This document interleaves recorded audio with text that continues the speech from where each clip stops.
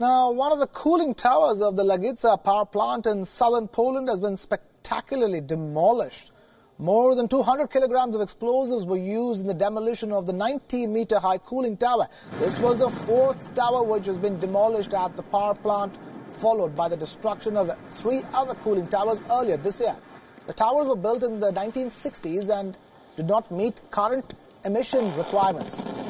Another tower, along with a chimney, is scheduled to be removed by the end of 2019. We leave you with these visuals. It's time for a short breather. We'll be back with top stories on the other side.